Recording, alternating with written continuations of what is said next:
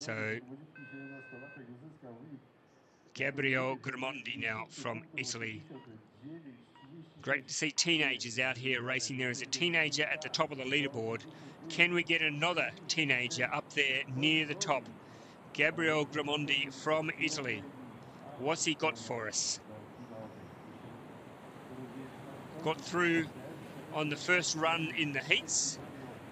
Put together a pretty good performance. Now, can he replicate that here this afternoon?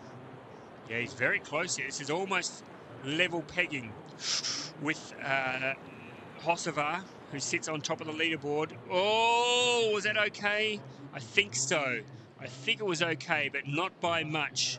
But I'm going to give him the benefit of the doubt there, simply because look at this. His split time is good. They are going to have a look at that. I thought they would, gate 8.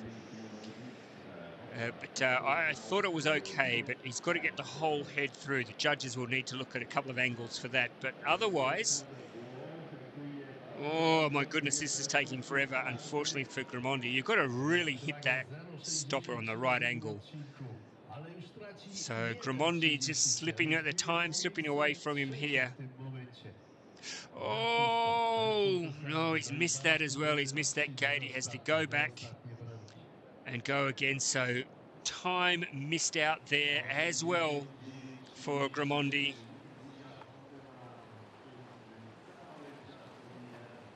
Yeah, and they've given him a 50 on gate 8. They have given him a 50. I thought it was close.